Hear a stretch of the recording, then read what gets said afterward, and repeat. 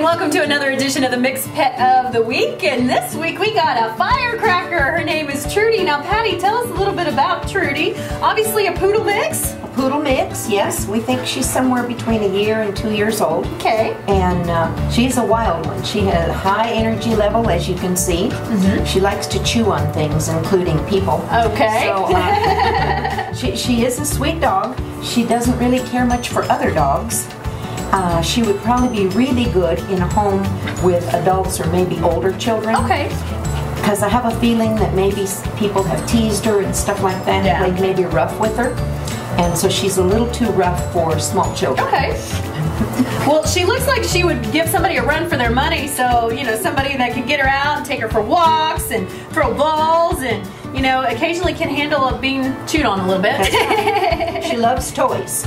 Look at She you. really, really likes toys. Probably We almost brought one. too. I think I should have. Well, Patty, if somebody's interested in this beauty, how do they go about adopting Trudie?